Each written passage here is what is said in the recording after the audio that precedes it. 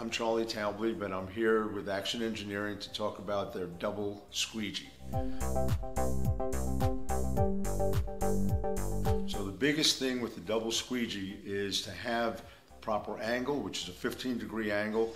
That's the angle that will allow both blades to touch the screen at the same time. The other thing about working with the Double Squeegee is the amount of pressure. We want just enough pressure to curl the front 55-90-55 squeegee back to almost touching the back one, which is a 65-90-65 squeegee, and the back one would have just a slight curve to it that will not allow the front one to touch, but will give you the same kind of deposit that 2 strokes on a standard squeegee would give you. We're now going to go over to Sean's place, and you'll see what the results are like using a single squeegee and a double squeegee in terms of productivity.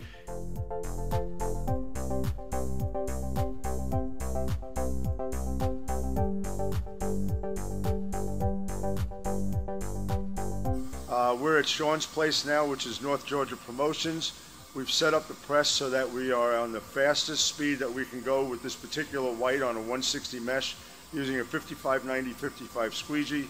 So I'll flood and print stroke as fast as they can get. We couldn't get it done on 1 stroke, so we're double stroking everything.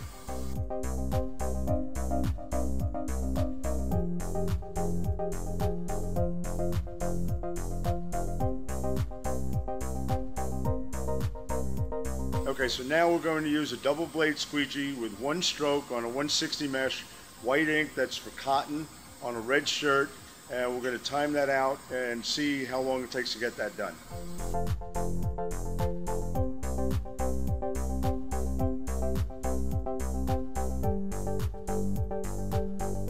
The single blade running as well as I could put it together, we're able to get 5 shirts done in 1 minute and 2 seconds. With the double blade squeegee, we're able to get the same 5 shirts done in 43 seconds. That's about a 30% difference in terms of speed and in terms of output.